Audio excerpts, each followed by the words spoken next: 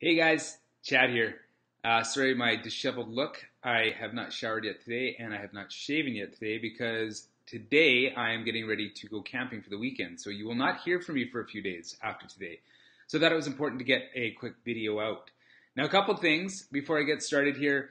If you're new to this Facebook live feed, come to the Electric Academy page if you're not already here. Go to the top and you'll see that there's a place where I've got a resource, a PDF of online resources for electricians. It's awesome. Click on the Learn More button, send me your email, I'll blast that off to you.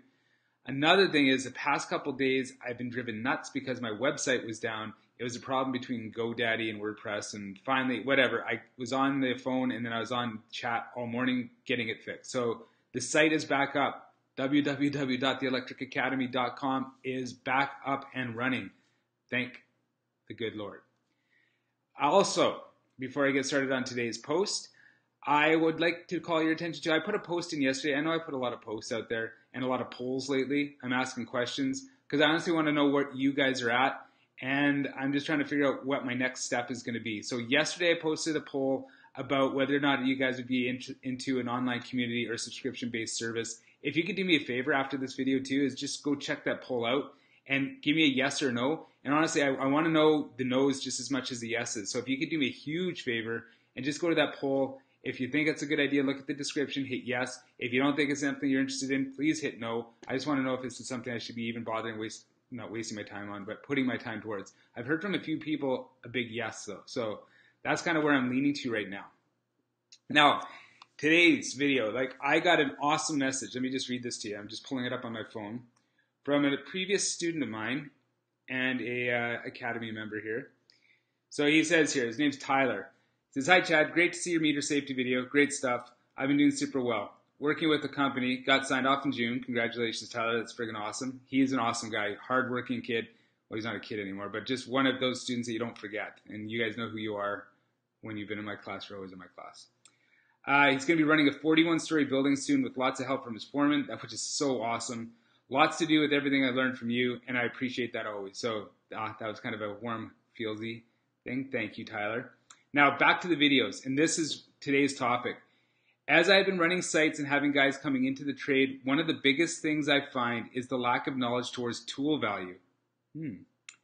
So many companies spend so much on tools, and the guys just don't understand the value of choppers, hammer drills, band saws, etc. Our trade demands respect, and a good way of managing tools would be awesome. Yes, yes. I've talked about this in supervising courses, and it's a huge loss towards companies, and it needs to get addressed. He puts an exclamation mark, and I stand by that. Keep in touch, man. Keep up the videos. Thanks, Tyler. You might see me in your entrepreneurial course sometime soon. I teach a night course on entrepreneurship for the trades. It's an awesome course. So if you're ever in the Vancouver area, worth checking out. Thanks for everything, Chad. Thank you, Tyler. That is awesome. What a great topic. I think when we go to these companies, when I was an apprentice, I never really thought too much about it. When I first started, my boss bought me a pouch, which was awesome. And he got me not just a pouch, but the full thing of tools. And I remember the first time I lost my linesman. We were working in cable tray. I left him up in the tray, went home for the day, came back the next day, and my linesmen were gone. And so I went to my boss and said, hey, Ron, I lost my linesman. Do you have any others? And he was not impressed because we know linesmen are like $85. I was absolutely blown away. Again, this guy was amazing, and he bought me another pair, but it just hit me then that I had no idea what my tools were worth. Now, most of you guys have bought your tools, so you know how much your hand tool is worth, but you go on the site and you go into the job box and you're grabbing drills, you're grabbing chop saws, portable band saws, even ladders. Do you even have any understanding how much this stuff costs? I went online, and just some of the things that get hammered all the time. Cordless drill, like a good Milwaukee 18-volt cordless drill, go Milwaukee. $150. Portable band saw, which are awesome if you're doing any kind of tray work or anything, $620. A fiberglass step ladder, which is what we should be using, no aluminum ladders out there, guys, is $295 just for the 6-foot one. That's not even the 8-foot. I think the 8-foot's like $400, and the 10-foot is getting close to $500. An extension ladder, again, a fiberglass one, you're looking at about $600. A fish tape, just a fish tape alone, $75. Chop saws, for cutting your strut and stuff, that's $400. Those are things that we never even think about when we're on site, right? You just grab it, you zip through it, you do whatever, you kind of drop it, you're going. But it's not your money, and it's money that's going into the company, and the company needs to make money too. And I know you think your boss is out there making money hand over fist. He's not.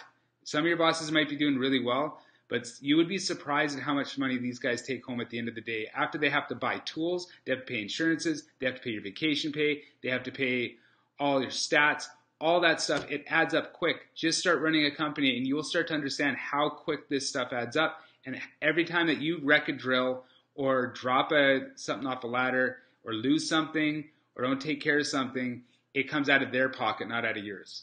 And remember, they're the ones paying you guys, so it is a bit of a privilege. You are helping them out for sure, but they are also providing you employment.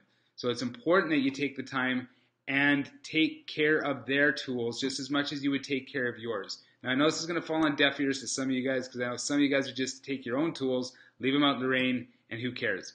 But I know a lot of you guys, especially if you're looking at this page here and other pages, then you will know how to take care of tools. And it blows my mind when I start seeing guys just treating their boss's tools like absolute shite.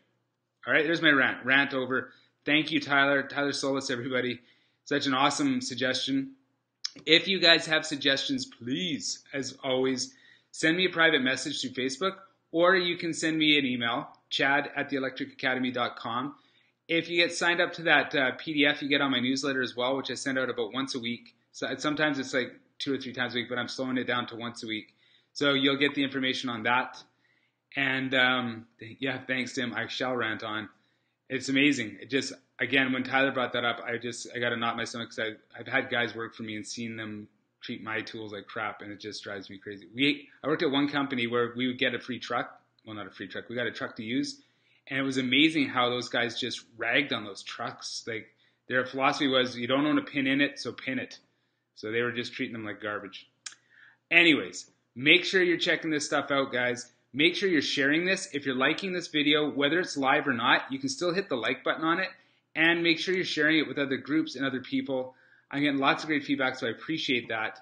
And that's basically all I want to have to say about that. Again, there's that post that I put in yesterday, a poll. If you could just go down there, do me a huge solid, and just give me a yes or a no. I want to know both if it's a yes or no. Hey, Josh, I see you there. I responded to you. I sent you an email, so make sure you check that out. You signed up to one of my free courses there on AC Generation. I just asked you a couple questions about that. So thank you for signing up for that. It's awesome. Okay, I am going to let this go because I'm approaching my 10-minute mark. We all know how I want to keep it under 10 minutes. So check out theelectricacademy.com. It is online and live now. Make sure you like this page. Make sure you like this video. Make sure you share this video. Make sure you're doing everything you can to stay safe while you're working out there too. That's the most important thing. I will not be doing any videos for tomorrow because I'm on the road. I won't be doing any videos on Saturday because I'm on the road. Sunday I'm on the road. So I probably won't hear from you till Monday. Again, I've said that before though, haven't I? All right, loving doing these. So let's keep it up. You guys work safe out there. It is my Friday. It is your Thursday. So yeah, let's hit the road. Oh, Tim, I'm going to send you a text message in a second. I made a huge mistake. Anyways, talk to you guys soon. Oh, before I forget, yeah, here's a good one. Make sure, speaking of Tim Carson is a buddy of mine. I was on his podcast. He has this podcast called The Guild. It's an awesome podcast. If you're into podcasts, you need to listen to it. If you're not into podcasts, you need to listen to it. It is for tradespeople. You need to listen to it. There's so much value in these, and not only because I was on it, but it was yesterday, yesterday's podcast, and it was great. I had so much fun. Tim and I have a great camaraderie there. But there's other guys that he talks to as well, and there's so much value. If you're struggling with your apprenticeship, struggling in the trade, or just want to learn more about it, listen to his podcast, The Guild. So just go to the Apple's iTunes store and go to podcasts and just check out The Guild. Or you can go to www.timcarson.ca, and that is TIMCARSON.ca. It is so good. All right, that's all I got to say about that. Well, if you want to hear my story, and it is a good story, you're going to want to check out that podcast. All right, guys, work safe, having lots of fun. I will talk to you guys on Monday, let you know how my weekend went. I'm going camping up in Penticton area, so we'll be hitting some vineyards. That'll be good. But I'm going with a 4-year-old, so it could be very interesting. All right, later, guys.